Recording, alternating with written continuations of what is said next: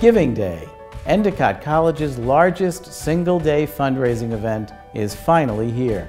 This Giving Day, we aim to surpass last year's successful results with 2,200 gifts and a total amount of $175,000 raised. To help us get there, Trustee Joanna Schulman has generously agreed to donate $25 for every gift made. That's $55,000 if we reach our goal.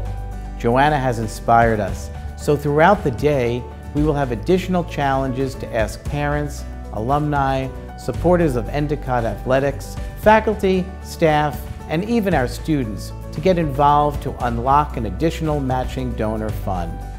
Throughout the day, you will hear stories from a few of our amazing students like Rashid, an international studies major, Rob, an elementary education major, and Mackenzie, an athletic training major and women's volleyball student. Your gift helps students succeed. Your gift makes Endicott stronger. Your gift can be allocated to a specific cause near and dear to your heart or directly placed into the Endicott Fund to be used where it is needed most.